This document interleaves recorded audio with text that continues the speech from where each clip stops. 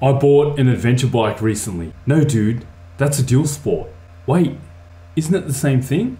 Over the last few months I've been getting blasted in the comments section on YouTube, and rightfully so, for making the age-old error of referring to dual sports as adventure bikes and vice versa. I've been using it interchangeably. But there's a difference between the two, a very distinct difference which I will explain in this video. It's important to know about the differences because when deciding on which bike you want, whether it's a dual sport or an adventure bike, knowing the key differences between the two will help you decide which bike may be the best for the type of riding you plan on doing. So basically, it all comes down to one thing.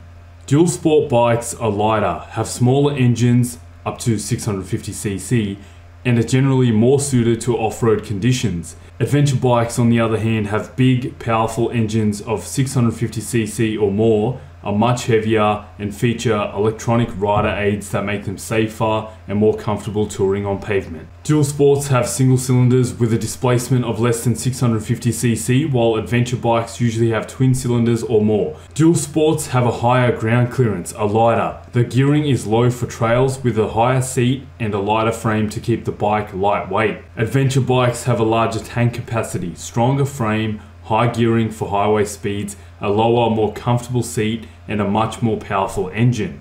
An example of an adventure bike would be the KTM 1290 Super Adventure. Powerful engine, much heavier, much more capable on the highway, but way harder to handle off-road. I believe the ideal bike is where the dual sport and adventure bikes meet, in the middle, in that grey area which we would refer to as middleweight adventure bikes. And if you've been watching my channel enough, you can guess which bike I'm going to give as an example of this. The Yamaha Tenere 700.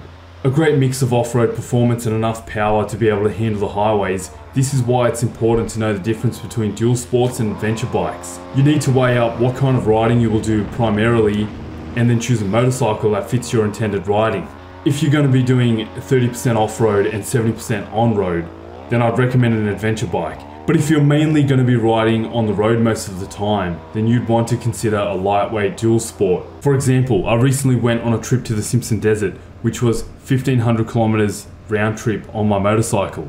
I brought a Yamaha WR250R, and the reason I did this was because the route consisted of 1,000 kilometers of gravel road and 500 kilometers of pure sand riding through the desert. And obviously, because this is such an off-road orientated trip, I would bring a lightweight dual sport to it. But in the end, if you want to be able to ride anything, then something like a Kawasaki KLR 650, a 650cc single cylinder with great long travel suspension and ground clearance, or my all-time favorite, the super capable Yamaha Tenere 700. With bikes like these, you'll be sure to dominate on-road and off-road and have a good time while doing it. And that's what adventure motorcycling is all about, enjoying the ride. And the only way that you can enjoy the ride is if you choose the right bike for the right road conditions. So I hope this video helped you guys. Make sure you subscribe.